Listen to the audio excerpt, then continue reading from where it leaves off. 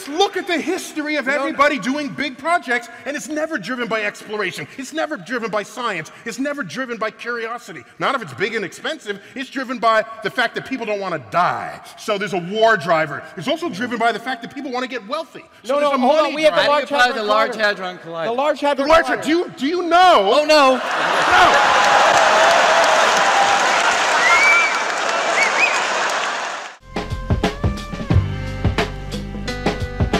Damn, it feels good to be a gangster. A real gangster-ass nigga plays his cards right. A real gangster-ass nigga never runs his fucking mouth, cause real gangster-ass niggas don't start fights.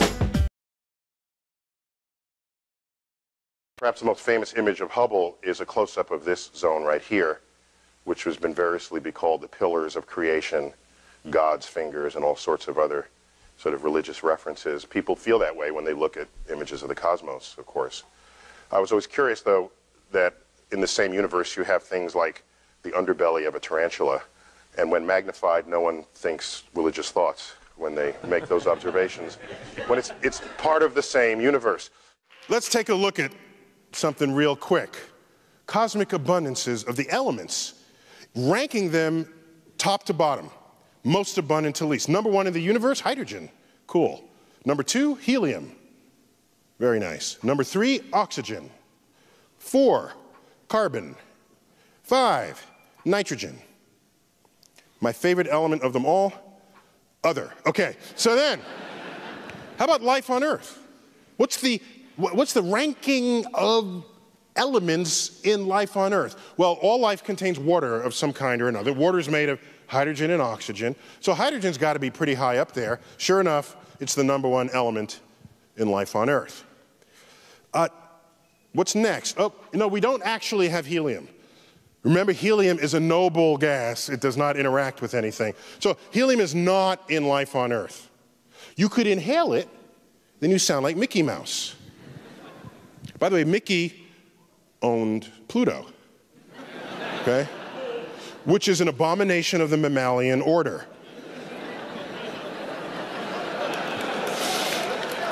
Dogs eat mice, okay?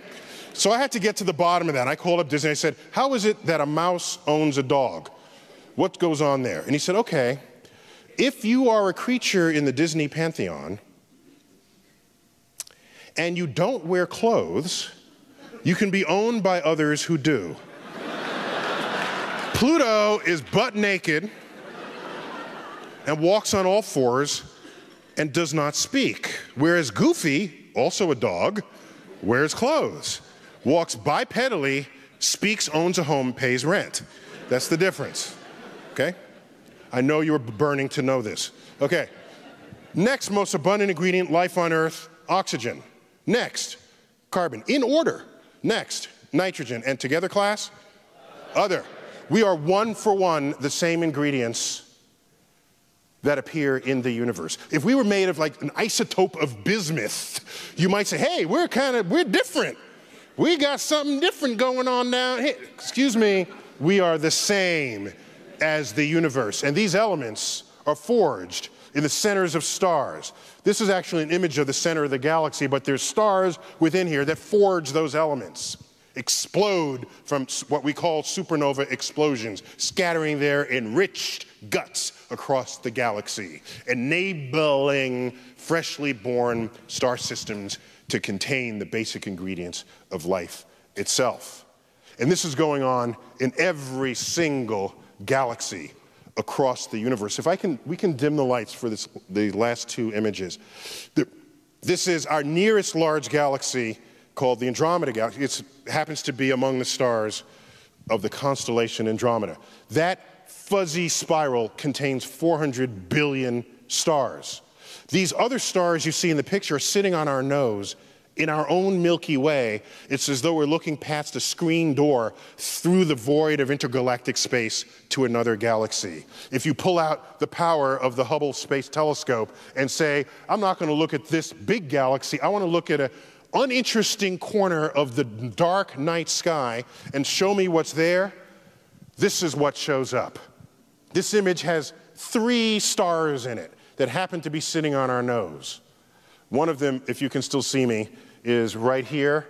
They have spikes. Another one is directly over me here, and there's one at the top.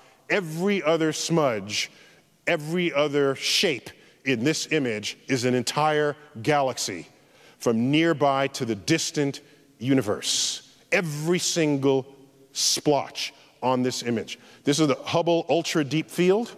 That's what it's called. And you sit here and gaze upon it and recognize that every smudge is like our own Milky Way, containing hundreds of billions of stars, some of which are forging these heavy elements that comprise life, exploding, scattering themselves into their own galaxies. And it is this knowledge that we have of the universe, and our knowledge that we have of chemistry, and our knowledge that we have of biology, that allows us to derive the conclusion that no, we are not apart and separate from this universe. We are one with it. I can say one better than that. Not only are we one with it, because these elements are forged in the universe and they become part of life as we know it. It's not simply the fact that we are in the universe, but, ladies and gentlemen, the universe is in us. And I know of no more profound understanding or revelation that modern science can deliver but that. And for me, that makes me feel large, not small. Thank you all for this evening.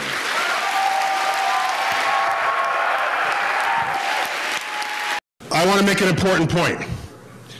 This is not all people in the world, this is Americans, religious people.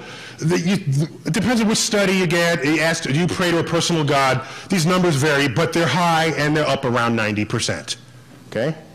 It might be 85, that's actually not important. That difference is not important for the point I'm about to make. It's high, okay? In the West, in America, 90%.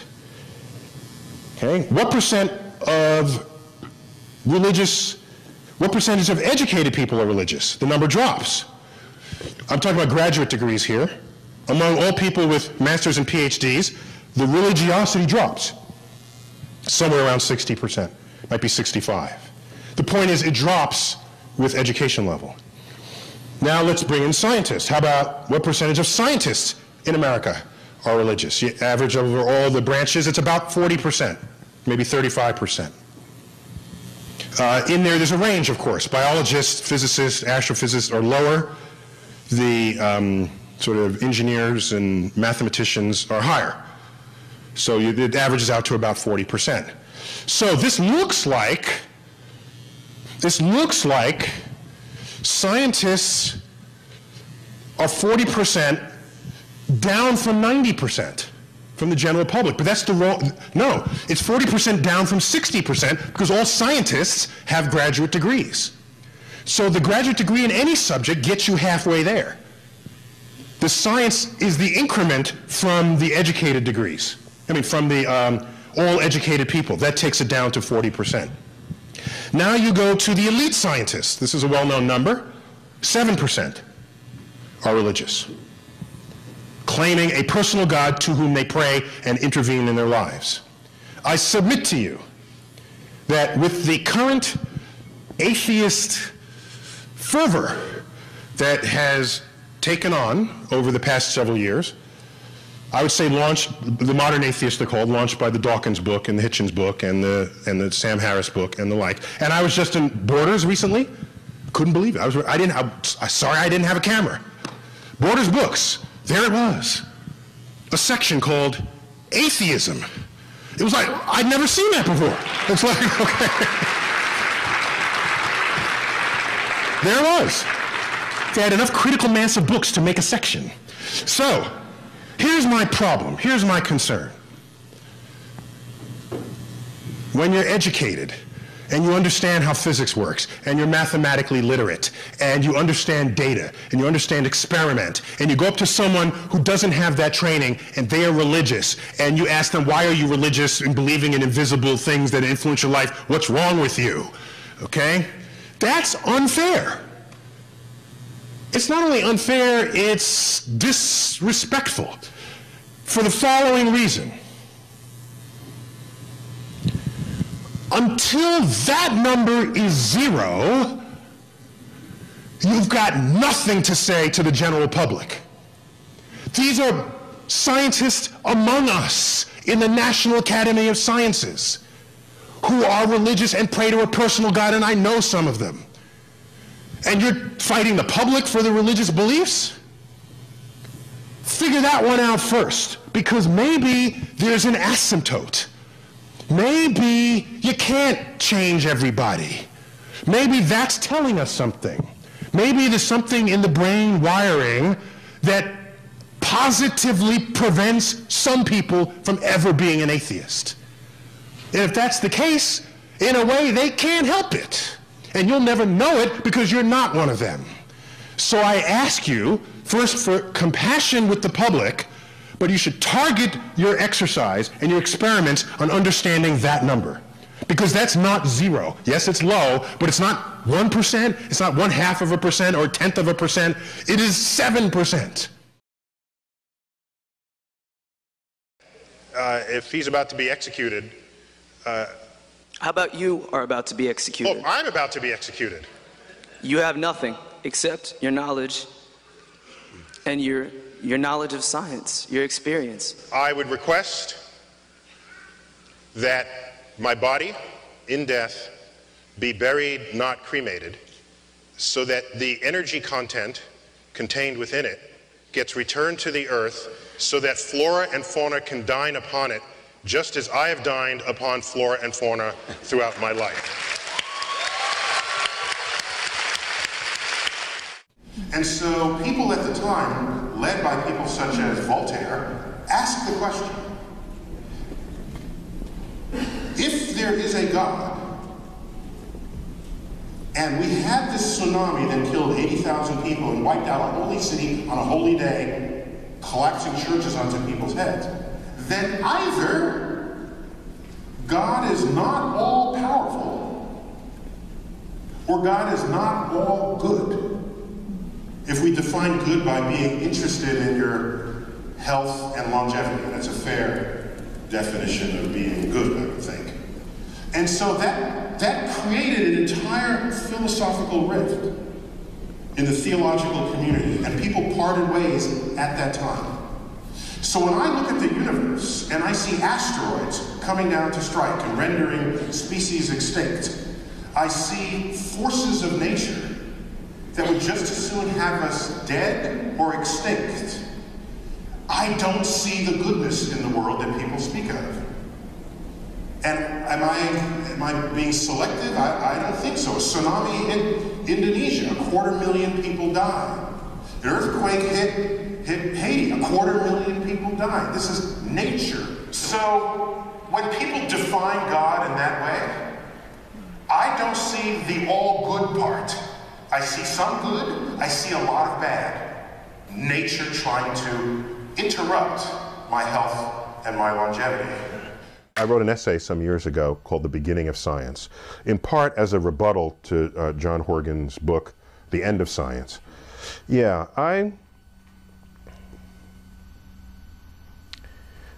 maybe it's because in astrophysics, we are so much closer and have daily reminders of our own ignorance that you would just simply never get an astrophysicist to say, science is coming to an end. It just won't happen. We're too exposed to what we don't know. Who is to say there's not some yet to be discovered law of physics that would give us a deep and intimate understanding of dark matter or dark energy or multiverses, or we're just not there yet. The 96%. The 96%. If I don't know what's driving 96% of the universe, I'm the last one on your list who's going to say the end of science is near. It looks pretty much like the beginning of science to me. I'm going to appeal to you in a way that most people don't. I'm going to tell you things other people are not telling you. You get people who are space enthusiasts, let's go into space, it's our destiny, it's our next, great nations do it. And I look at history and I say, no, you don't know what you're talking about. Here's what we got to do.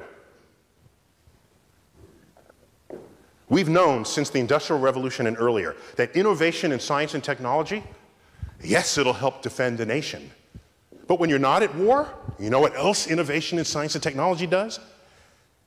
It is the engine of tomorrow's economy. The engine. When Einstein wrote down his equation for the stimulated emission of radiation, which is the foundation of the laser, was he thinking to himself, barcodes?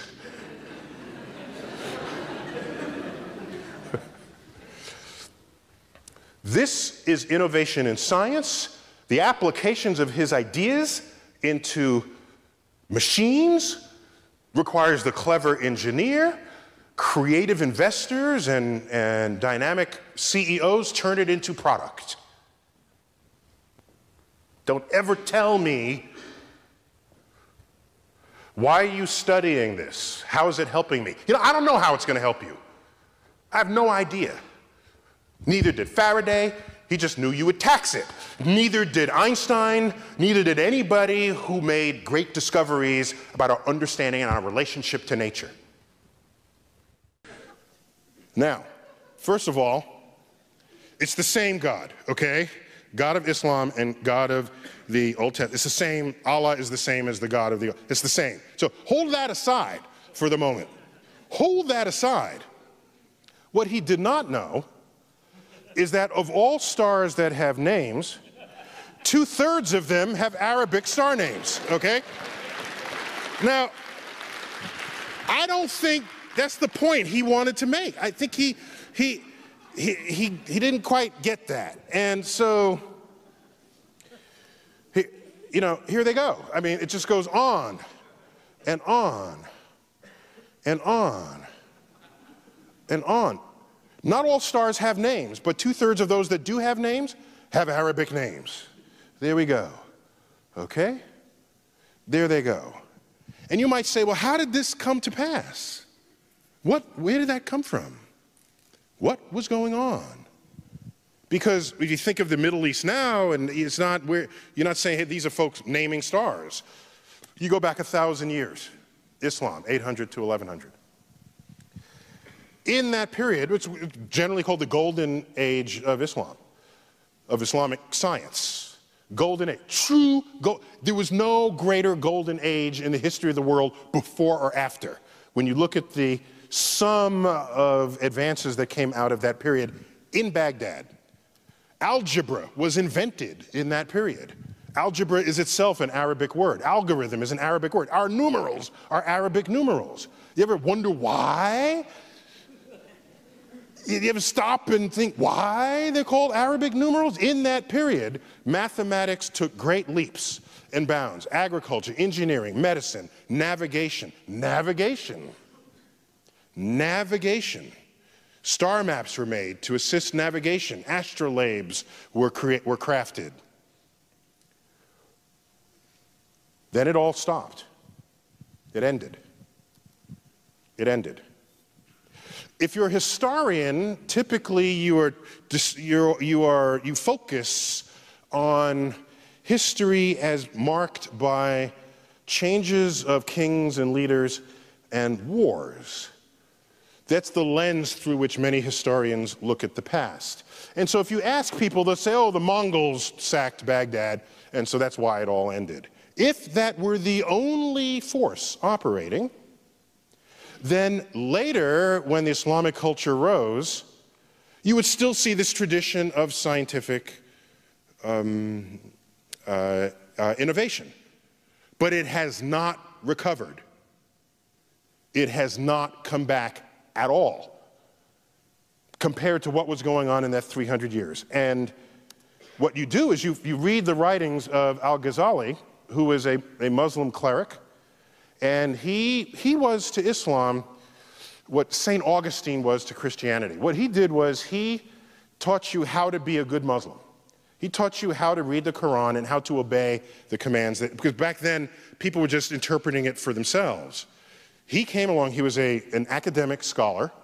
He interpreted the Quran. He said, this is how you must do it. First had social influence and then political and cultural influence. And basically, his interpretation took over. And in that interpretation, it included the perspective that the manipulation of numbers is the work of the devil.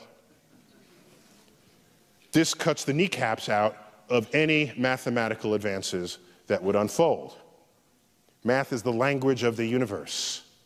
If you take that out of your personal equation, you no longer contribute to the advance of human understanding of that universe. And that absence of Muslim presence in the frontier of science persists to this day. Take a look at the Nobel Prize from 1900 to 2010. I can do this for the Jews, for example. How many Jews in the world? There's like 15 million tops. 15 million out of 7 billion people. These are the numbers of Jews who have won the Nobel Prize in the sciences. 25% of the Nobel Prizes. We have a Jewish person in the audience. Congratulations. Okay, fine. Okay. This is rightly something to be extraordinarily proud of. The traditions of Jews in the 20th century is one of education and scholarship. In earlier centuries, it was one of very strict sort of study of the Torah, did not involve the natural world. This was a later emergence of the Jewish culture to exhibit this. Let's look at the numbers for Islam. So these are Jews. There are 15 million Jews, 25% of the Nobel Prizes. There is 1.3 billion Muslims in the world. These are the numbers. 2.5. Okay, I'll give you 3 if you really want to include economics as a full number there, okay? If you got to give it a full number, okay, okay. Now, for me, by the way, you can analyze this in any number of ways. There are 50 times the number of Nobel Prizes, 1/80th the population. There's 4,000 times the impact. I lose sleep at night with the question, how many secrets of the universe lay undiscovered, because 1.3 billion people who in an ancestral time would have participated in this enterprise and are now not. That's what I think of as a scientist. Whole populations. By the way, there are other populations that never contributed. I'm not going to them and blaming them. I'm talking about a population that already did contribute. It's in the cultural heritage already. All we're asking is to resurrect it. It has not happened. So the question is, he saw one of my talks where I spoke of when the research scientist, so do you carve your way to the edge of what is known, and so there's a boundary there between what's known and what's unknown. Now you want to push that boundary by asking questions of the unknown, and that's how discovery unfolds. And in that lecture I commented that there are some people in society who will invoke either a deity or what they call intelligent design as an accounting for things that we don't yet understand, on the premise that we will never understand it. And I asserted that those people are not useful in the laboratory. Whatever it is they do in life, the lab is not a place I need them to be. I need the people in the lab to say, there's something I don't understand, I'm going to solve it. That's a different kind of mentality towards the unknown, and those are the people who make discoveries. Okay. How to survive 2012. Tactics and survival places for the coming pole shift. Pole shift? Where'd they get that from? The pole? The end of the world? In there is the Mayan calendar, because clearly the Mayans knew more about astrophysics than any of us do today. Clearly. And wait a minute. Next Saturday. Whoa, next Saturday. Whoa. What country is this? What millennium is this? So what's interesting is originally they said the world was going to end May 21st, but then it was revised, and so apparently the 21st is only Judgment Day. So Jesus is coming on the 21st, and I'm guessing that he's really pissed, okay? So, at human beings. So 5 months later is the asserted end of the world, as evidenced right here, the end of the world, and there's not much sand left in that clock. You can translate this into any language. There's an audio reading of this, and you can get the printer-friendly PDF version of this account. What country is this? I'll show you where this.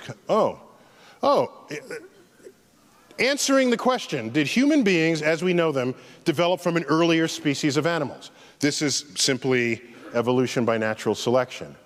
So if you're this, so this is countries ranked, sort of Western countries and countries that are otherwise developed by the modern use of that word. So if you're this sort of the green bar, it means yes to that question, which means that you're convinced by evolution. If you're this sort of amber bar on the right, it means no. And if you're the white in between, it means you're unsure. So America's got to be up there somewhere. No, Iceland, Denmark, Sweden, France, Japan, Britain, Norway, Belgium, Spain, Germany, Italy, Netherlands, Hungary, Luxembourg, Iceland, Slovenia, Finland, Czech Republic, Estonia, Portugal, Malta, Switzerland, Slavic Republic, Poland, Austria, Croatia, Romania, Greece, Bulgaria, Lithuania, Latvia, Cyprus, United States of America, edging out Turkey by a nose. There it is. What country is this? About impasses? They're not impasses. That's just science. Don't look at it as a problem, look at it as science. You know, there's the delusion, the delusion that science is about discovery. It was never about this. Discovery, that's what gets reported on in the press. But the press doesn't report about all the days in the lab where discoveries aren't happening. They don't report about all the blind alleys that you don't know are blind until you get to the end of the alley. That's the process of science. That's the trajectory that we're all buying into here. Emotionally, physically, culturally. If you don't like the dead end, find something else to do, because most of what you do will be dead ends. And your ability to intellectually navigate to the side of them, beneath them, over them, around them, into another direction is the measure of how good a scientist you are.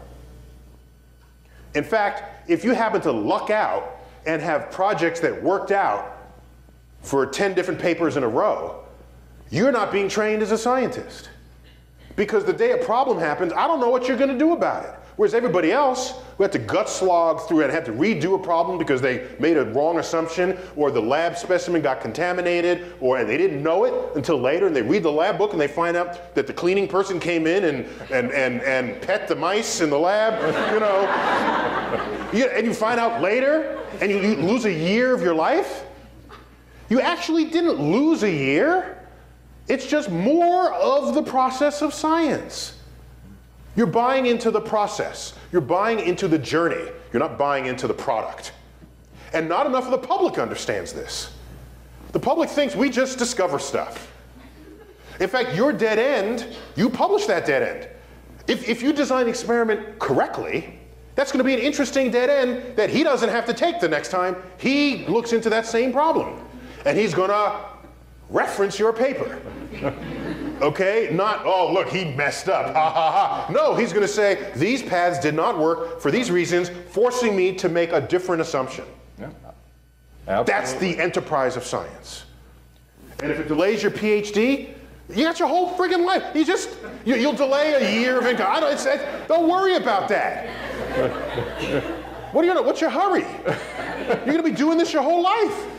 Celebrate it.